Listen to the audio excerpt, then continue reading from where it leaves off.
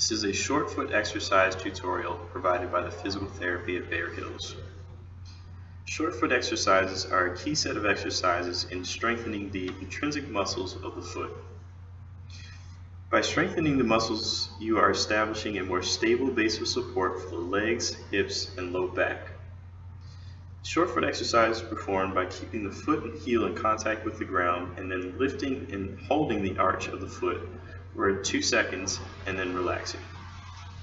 What you will notice as a result of lifting the arches, the leg will laterally rotate.